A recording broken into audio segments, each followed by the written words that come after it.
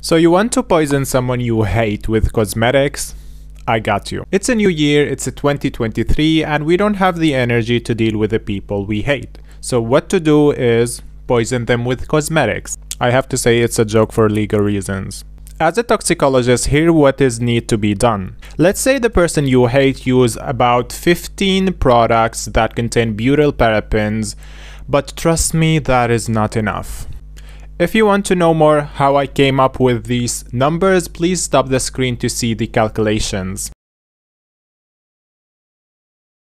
You see, to poison someone with butylparaben, you need about 600 milligrams per kilograms body weight. Trust me, I know numbers are annoying, so how we can do it without being suspected? So what you need to do is get them this butylparaben raw material as a powder and try to dissolve 90 grams of it in ethanol.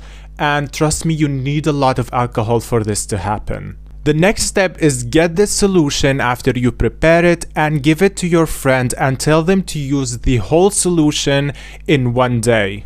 I don't know how, I don't care how, you have to push them to use the whole solution that contains 90 grams of butylparaben in one day. Shower with it, get a bath with it, I don't know. Then the next day what you have to do is get them a fresh batch of this solution. Yes, you have to dissolve another 90 grams of butylparaben in alcohol and give them to that friend you hate. The last step is that you have to repeat this process for a long time until something, I don't know, happen. And that's, my friends, how to poison someone you hate with cosmetics.